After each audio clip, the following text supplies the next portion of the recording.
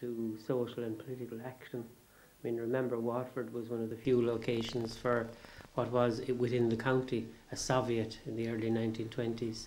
I mean, Waterford was really trucking in the 60s, with Waterford Glass especially, but the port itself, other businesses like food businesses, Waterford Co-op, all of these things, and the Blues, great soccer team, of the 60s, and the great rivalry between Cork Hibs and the Blues. All that was part of the sort of the anthropology of Sean Dunne, I think. All new housing estates have a real mix of people. And Johns Park was unusual because Jim Nolan, the playwright, came from a row near Sean Dunne. Ben Hennessy, the artistic director, Red Kettle, and general manager, came from there.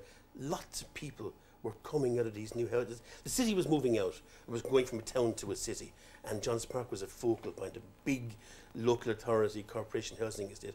And they had teachers in schools were beginning to teach different stuff.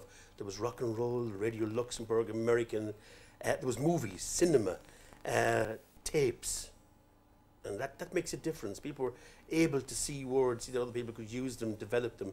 And it just tended to blossom, and he blossomed.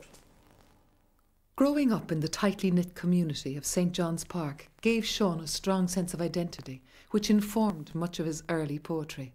Writers have to start and describe, I am, this is where I came from, this is who I am, this is who I think I am, this is who other people think I am, and Sean had to deal with all those things. So Sean was always conscious that if he lost St John's Park, if he lost his aunts, if he lost his father and his neighbours and his brothers and sisters, he would have lost himself. One day, in September 1960, an ambulance passed by as I and some other boys were on the way home at dinner time. An ambulance was a rare sight indeed. It was off-white, a colour similar to the cream that stood near the mouths of milk bottles. The roof was curved slightly, and the engine had a heavy droning sound. We had a chant for ambulances. "Someone is dead! Someone is dead!" We ran up the road shouting it. It was then I saw that the ambulance had stopped outside my house. The thing you have to remember about Sean is that his mother died when he was 4. That was a great wound in his life. And most people, when they try to make their spirits or make their souls, they'll do so by trying to come to terms with the wound. If your path is business, you'll try to become a powerful and effective businessman. If your path is philanthropic work, you'll try to heal the wound through that. You may try to heal the wound as a father or as a mother or as a sister or brother by being good at doing that. If your path in life is poetry, it's inevitable that some element of what you do as a poet will be an attempt to heal the wound. Obviously, the early death of his mother created a certain climate in his life, which he then had to live under. I have absolutely no doubt about that. But you could see that in his poetry at the time, there was that reflection about his mother and that sense that his mother had meant a lot to him, that sense of loss. And he always seemed to carry that, and it crops up in his work in different ways, like even his translations of Matava and stuff like that. There is a sense of this female woman, this female person, this female presence, that Sean was looking for that sense of, I think, comfort that a mother gives you. My dead love, without permission they came and washed you, soaped away your usual smells, dressed you in foolish brown despite your love for blue. Darkly they coffined you, hammered nails into you, who feared forced things while rooms away I loved you. Caught gestures and photographs, life and remembered voice, to spite the dark intruders with untrammelled song. Sean's interest in poetry began at an early age, and while still a teenager, he published his first pamphlet of poems, Lady in Stone. And you know when you're published and you win an award and you have a small collection, you actually begin to believe, hey man, I'm a poet, I'm a poet and I know it, I only hope I don't blow it. And that's good, that kind of sense. And Sean came in on the back of that. And it was very obvious that he was talented, he was brilliant. I mean, Sean was very small and thin.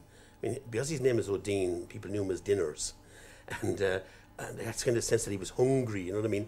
And he used to carry books in a Darrers, was a supermarket in Waterford, in a Darrers bag, because you wouldn't want people to know that you actually had books in a bag, because tough guys would pick on you. And he didn't look, Sean looked like a poet, I suppose, skinny. I was always fat, had the wrong corporate look. But Sean he looked like a young, hungry poet. He had fire and he had words. He had words at will. Clearly gifted with language, Sean became the first in his family to attend university. At the age of 17, he left the familiar surroundings of Waterford to begin the next phase of his life in Cork. One of the things Sean was very conscious of, as I was conscious in my own case, was coming from a working class background into what could have been a hostile environment, but in fact wasn't. It was difficult to be a poet, obviously. When you're in university, you're supposed to be studying what you've signed on for and getting decent marks. But really, we were almost immediately set against what we were supposed to be doing, I think. You know, we were really only interested in writing poetry. UCC in the early 70s was a very curious place, because most people who came in there came in vividly informed by memories of Paris and Berkeley in 68 and 69. You have to remember that this was a time when if you had a denim jacket and a joint in your back pocket, a guitar over your shoulder, you could travel anywhere in the world and get a bed for the night. And it was, Lenin said that the revolution equals electricity plus the cinema. For us, it was electricity plus rock and roll plus the paperback revolution, which everybody has forgotten about. You could go into Eason's and buy Penguin Modern Poets 5, Ginsberg, Corso, Ferlinghetti for 25 pence. So we'd found ourselves part of, when I say we, I mean Sean, but also Tom McCarthy, Jerry Murphy, Maurice Reardon, Greg O'Donoghue, and slightly older Owen Wirthala, David, Nick O'Neill, Rosenstock, Peter Denman. But we came into a milieu where we found ourselves very rapidly realising that you could, if you had the nerve for it, or the gift for it, or the feel for it, you could make a life in poetry. Not a career, which is what they have now, but a life in poetry. And for us, I think all of my contemporaries would agree, key influences there were Sean Lucy and John Montague. John Montague, incredibly serious poet of world class, and Sean Lucy, a wonderful teacher poet. But what they really did for us, John Montague and Lucy, is they allowed us to dream of being ourselves. And they allowed us the freedom to think it might be possible to make a life as a poet. They gave us fine examples, they gave us the books, and they didn't try to shape us, for which, as the years go by, I am more and more grateful. So the atmosphere, while it was a creative one in terms of being a poet and that, in a sense almost wasn't a university atmosphere. It certainly wasn't an atmosphere of any kind of careful learning or anything like that. It was really the company on the periphery of the university, that I was aware of. And then maybe that is the kind of society that poets create for each other, a kind of milieu of conversation and pubs.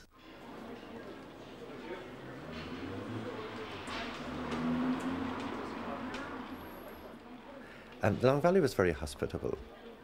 It was also convenient.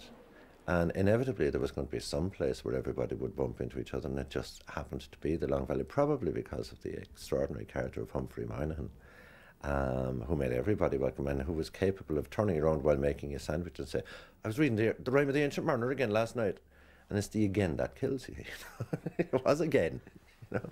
So I mean, you're going to find poets drawn to a place where the owner reads the Rime of the Ancient Mariner at 2 o'clock in the morning, You begin with an interest, and it doesn't matter what it is, but it is important to find somebody who shares that interest so that there is a dialogue. And I think for Sean, the most important connection and relationship was with Tom McCarthy. I lived in the apartment above him, which I got through Sean Dunne, because he knew that above stairs Jan Chap, the Czech pianist, had lived, and Sean said, Jan Chap, met me on the street one day and said, Jan Chap is leaving. Why don't you go into the auctioneers now, maybe they'll rent you the apartment upstairs.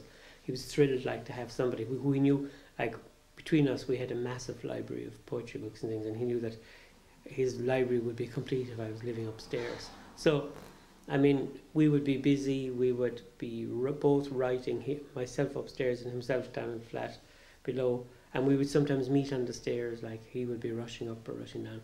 And it was always the real Waterford greeting, like, well, well yourself. Or, well yourself, have you any tea bags? The poet is working upstairs. I can hear his typewriter clattering between our arguments. Poems made among shouts and accusations. Our fierce anger a dust that clogs the bright needle of his work. Sean was publishing individual poems in magazines, newspapers and journals before being collected for the first time in Raven Introductions 1 in the early 1980s. In 1985, he published his first full collection, Against the Storm, with the renowned Dunne press. After UCC, he struggled to find work and drifted from a job in the library to a brief stint teaching before finding his feet in freelance journalism. This eventually led him to become literary editor of the Cork Examiner. I don't think journalism is any danger to a poetic life, to writing poetry. Whereas journalism, you can still be quite yourself as a writer when you're a journalist. You can still frame the argument, if you like, within 500 words or 400 words or whatever you need to do for your article in the newspaper. And I think that mustering of ideas and framing of ideas, in fact, is a pre-poetic activity. I think he learned a lot about how to be a writer from working in the Examiner. I think the frantic activity of the newsroom, the frantic activity of all the journalists working together, zipping in and out, that was an important thing for him, you know, because I think he was learning the facility of writing, how to write it almost in an accelerated, urgent manner, through speaking to journalists, through realising that journalists worked to hourly deadlines, you know, whereas a poet, of course, could have a deadline of 30 years. In addition to all this work, Sean also found time to compile several highly regarded anthologies. Sean was an anthologist as well, of course, and there are a number of different ways of describing an anthology. One friend of ours from UCC days once described an anthology as the perfect instrument for antagonising every living poet you know, because even when you include them, they invariably feel you've included the wrong poem. I think Sean's, the Munster anthology, was a career move.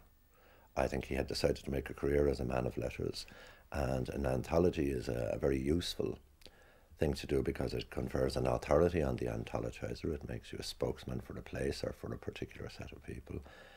So I think that was a conscious decision actually to build a relationship with Peter Jay in Anvil Press. But that kind of anthologizing impulse, energy and accomplishment of Sean's came from the fact that he was a professional.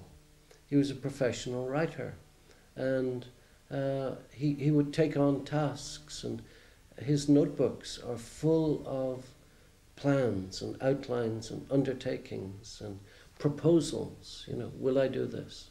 Will I do that?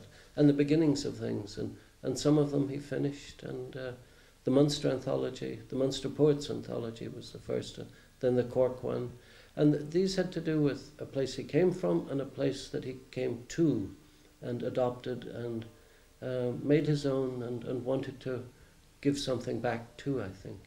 I think the compulsion to anthologize is also a kind of organisational controlling compulsion, where you also wish to sort of somehow rearrange the world and its materials to present it in this new way, the way you see it. So it's, you know, it's the world edited by Sean Dunne. Sean's own poetry was developing and deepening as the circumstances of his life changed.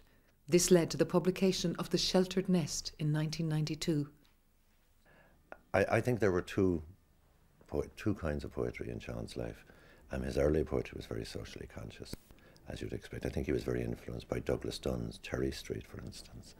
And he wrote directly out of his own background, and he celebrated the lives of the ordinary. It was almost a programmatic celebration of the lives of ordinary people. When he stopped drinking, which was a watershed in his life, and when he found himself in a situation where he had a family to provide for and went to work in the Examiner, I think the shock of the encounter with himself and the heroic struggle to stop drinking, it often prompts certain kinds of self-reflection, and I think it drove Sean inward.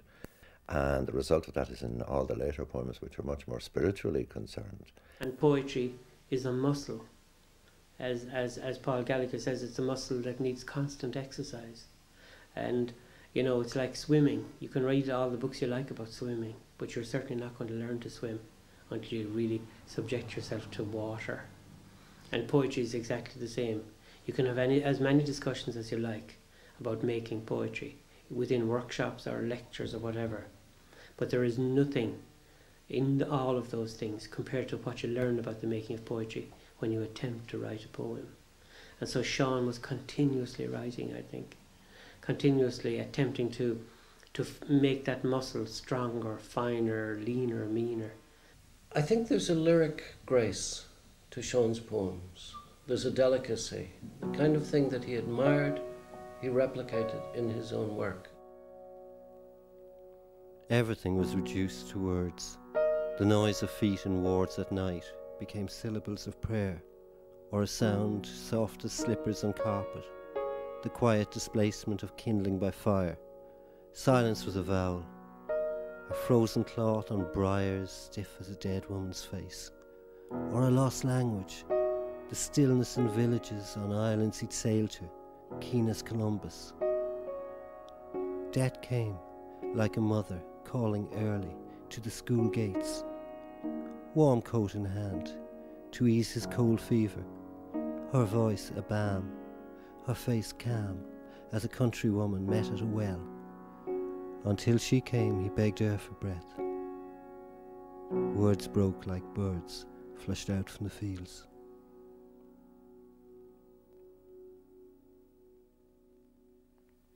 People were making poems then, as they're making poems now, because something inside wants to speak. It's useful to think of it that way without getting hung up on what that something might be. There is an urge to speak, an urge to dance, an urge to celebrate, an urge to keen and lament. And it comes through us, through this. It's species-wide, it's non-culture specific. It is at all times, in all places, an ungainsayable urge. It gets difficult when we start making marks in this binary code of black marks on a white page, and then people who are desperate to make a living, as we all are, decide that there's a living to be made from talking about this. And, you know, that's where a kind of a disjunction tends to happen. There are good academics and bad academics. Good academics go to poetry readings. Bad academics think that if they went to a poetry reading, it might influence what they think about poetry, so they prefer to look at it, and what they think of as the pseudoscientific detachment of the study. And unfortunately, a great deal of the damage that's been done to poetry in our times, it's been appropriated as specialised subject matter by people who don't dance and don't sing, and are suspicious of people who do dance and sing. I'm going this, and I'm being slightly tongue-in-cheek about it, but certainly Sean, I know, felt that very strongly. He had a profound distrust of the taxonomic nature of critical discourse. It felt that it was not discourse which intended to join with the speaking voice, but rather to criticise it and dissect it. And it really is, if you're a butterfly trying to fly, the entomologist's scalpel is of absolutely no use whatsoever to you. You know? And Sean was always trying to fly. One of Sean's most enduring themes was that of silence and the importance of it in the everyday. As part of his search for an ever deeper silence, Sean spent time in many sacred places. A favourite amongst these was the Cistercian monastery of Mount Melleray in County Waterford.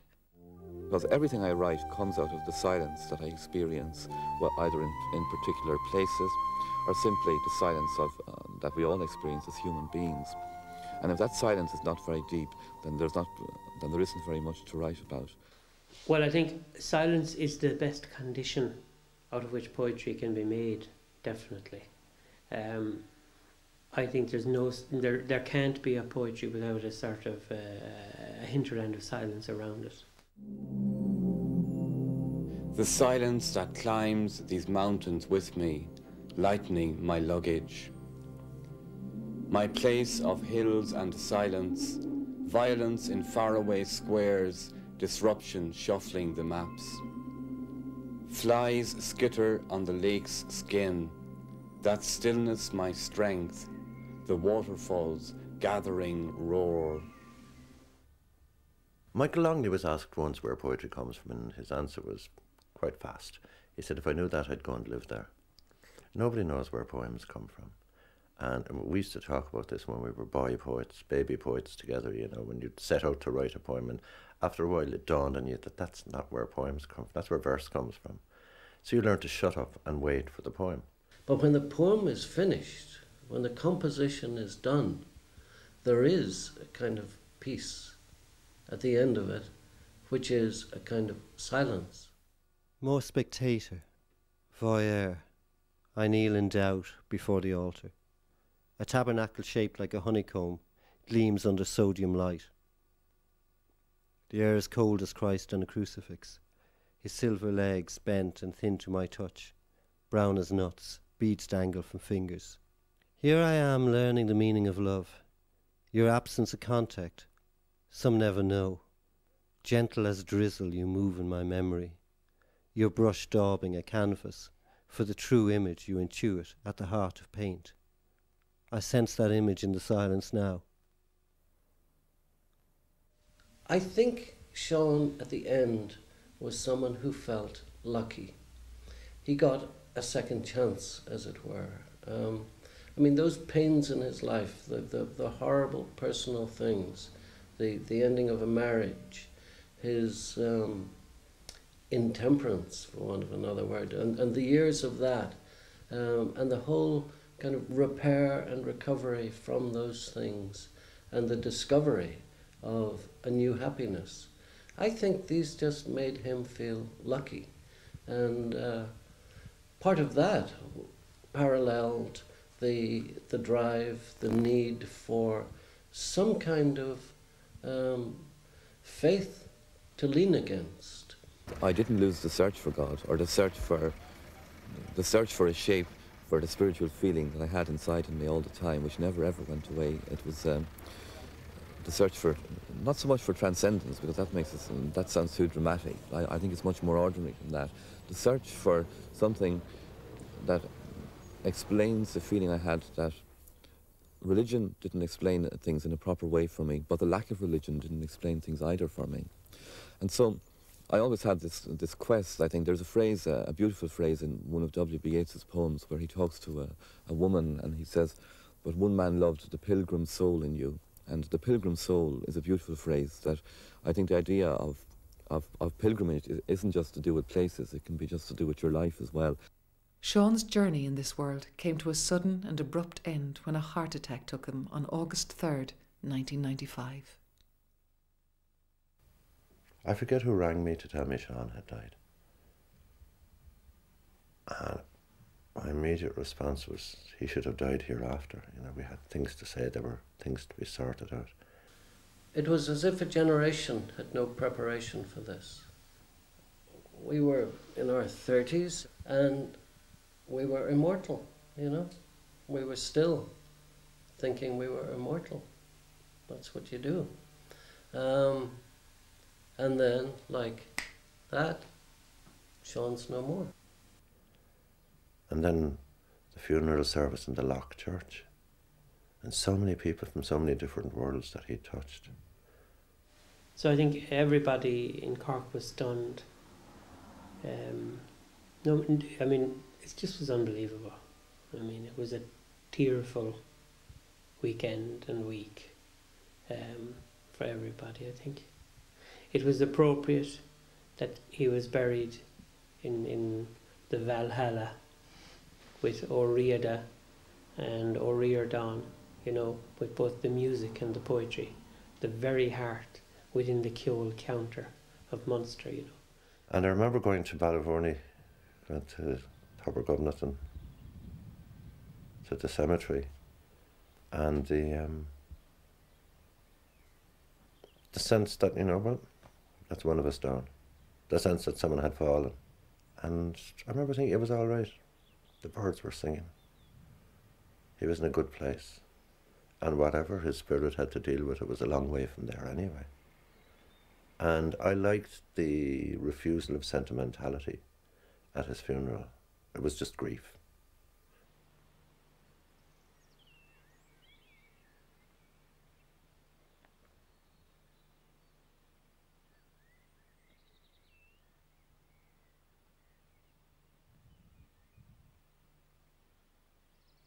So all of that.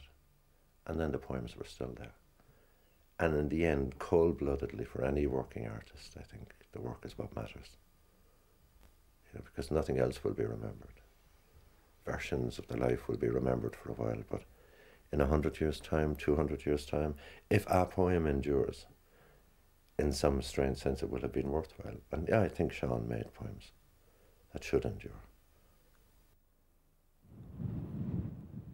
A car door blocks a gap in a field. Through its glassless window, I watch the grass where a black goat stands. To look at the wind, only goats can see. The door frames an inner world. Rust flecks its handle, the gleam gone from it. Easy at last. I measure fields in light that falls with forgiveness everywhere.